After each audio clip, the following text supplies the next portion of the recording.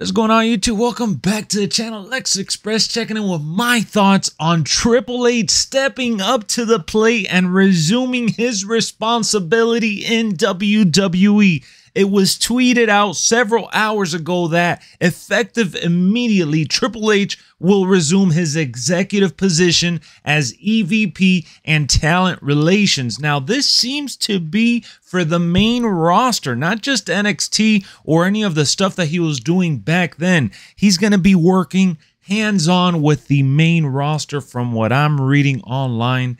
And that is great news. We've been wanting Triple H at the top of the mountain for quite some time. And we do have a lot more news to get into after this video. I will be uploading those separately, covering each story throughout today.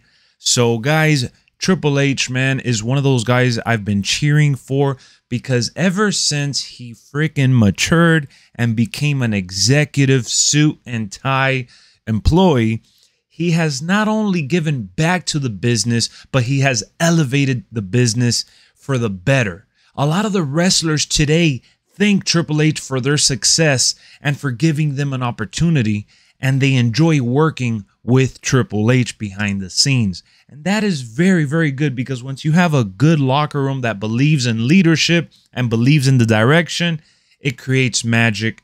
And as the fans, we're aware they're putting it out because social media keeps us pretty much in the know now, right? In this day and age, we're just too informed. So WWE, before spreading rumors or behind the scenes stuff leaking, they tweeted it out. Triple H is in charge. And, you know, I'm happy. I'm happy with this news. Let's see what happens. Everyone's like, oh, I can't wait to see what happens. Now, look. Right now, if I'm a betting man, I'm going to tell you that from now to SummerSlam, which isn't long, just a couple weeks, everything is going to remain the same. They need to go according to plan because this is live programming. There are stories that have been developed that we need to see it through at this point, right?